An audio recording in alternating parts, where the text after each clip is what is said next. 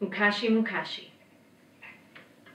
This is a Kamishibai tale called The Three Paper Charms from Japan.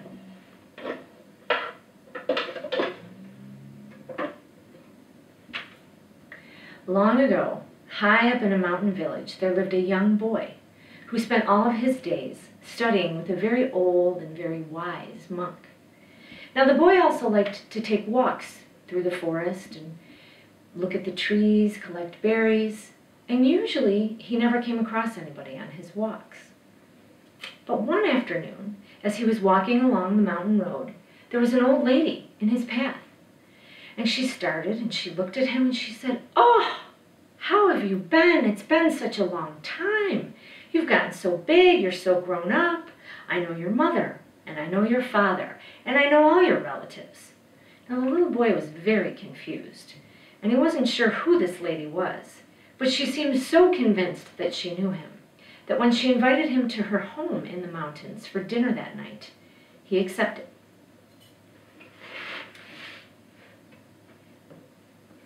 Now when the boy got back to the monastery and told the monk that he lived with his tail, the monk started to shake his head. "I don't know about this," he said. "You should probably be pretty careful, because what you don't realize, young man, is that in these mountains, there's always lived mountain witches, and you might have just come across one today." The boy said, "No, that couldn't be. She was a nice little old lady, white hair, beautiful clothes, and she just seemed so genuine that she knew everybody in my family. I do think I'm going to go to dinner." And the monk said, "All right, if that's what you decide, but I have 3 paper charms to give you, just in case." So the boy put the charms in his pocket and went and had dinner at the old woman's house. And he sat down, and it was an amazing dinner. All sorts of courses, all sorts of dishes, one better than the next. And she kept saying to him, "Eat, eat. You probably don't get enough food at that monastery, so eat some more." And he just ate his way through the entire meal, until finally he felt very full. And you know how it is, once after you've eaten a really big meal, you start to get a little sleepy, so he's kind of sleepy. And the old woman noticed this.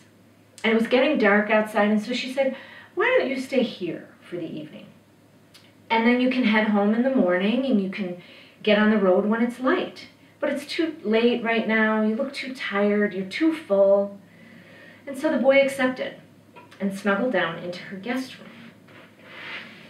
Now during the night there was a huge storm, all sorts of thunder and lightning, the windows were shaking, the rain was beating against the roof, and the boy woke up. And all of a sudden he thought, maybe I shouldn't have stayed. It's actually a little scary up here in the mountains, and I don't really know this lady. And so he started to creep towards the door, and peek out his door, because he heard that she was stirring out there. So he got up to the door hole, the peephole, and he looked through, and instead of seeing that nice little white-haired old lady, he saw a monster. A Yamamba, a mountain witch.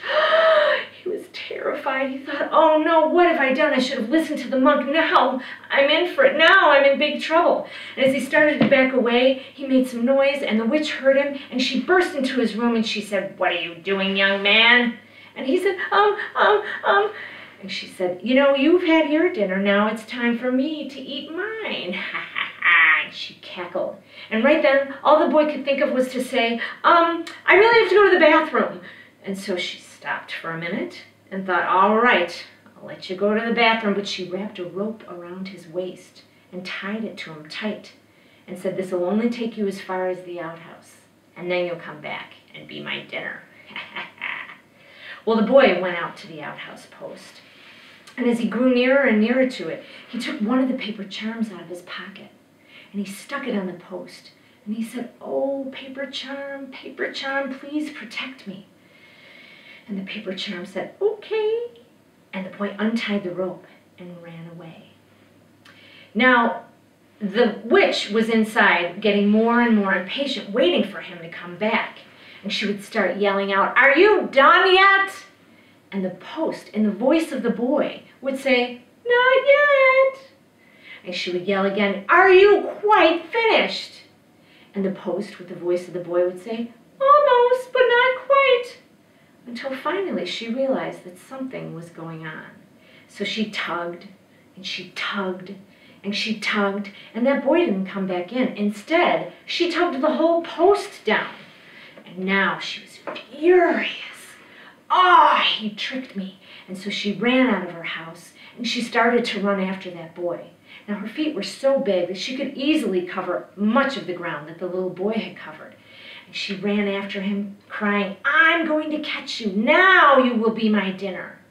But the boy, thinking quickly again, grabbed another paper charm out of his pocket, threw it behind him and said, "Make me a river."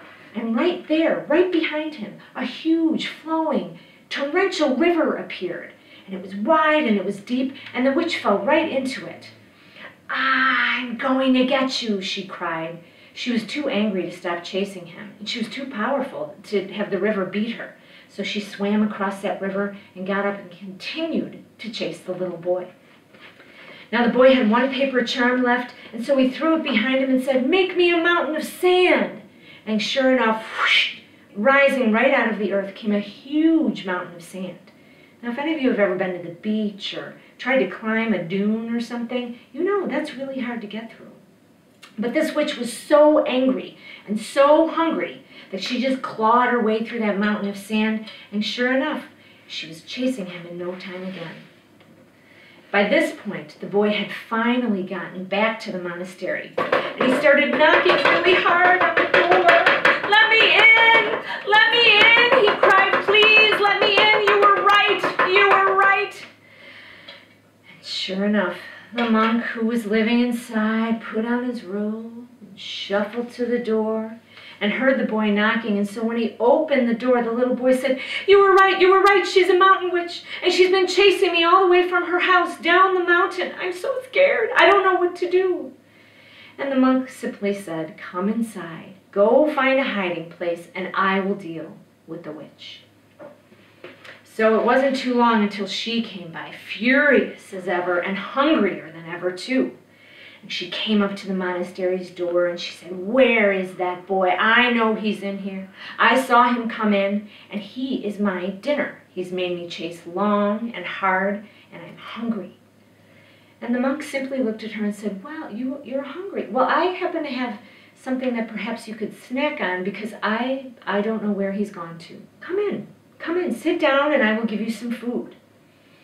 And at the promise of food, the witch calmed down just a little bit. So she sat with the monk, and as they ate their snacks quietly, she fuming, still waiting to get to that boy, the monk looked up at her and he said, "So, I hear that mountain witches can do amazing things." "Yes," the mountain witch snarled. He said, "I hear that mountain witches can make themselves as big as a house, even bigger than a house. Just huge sizes. Can you do that?" And the mountain witch looked at him and said, "Of course I can." And so she huffed and she puffed and she breathed heavy and concentrated, and soon enough, a huge, horrible monster, even worse than the witch that she was in her place. She laughed. The monk wasn't scared and looked up at this towering monster full of ferocious teeth and flames and said, "That is really very interesting. Now I have also heard that mountain witches can make themselves incredibly, incredibly small. Can you do that?" "But of course," growled the mountain witch monster. And she huffed and she puffed again and breathed really heavy and turned into a very small being. And with that, the monk picked her up and ate her. And she was never, ever heard from again. The end.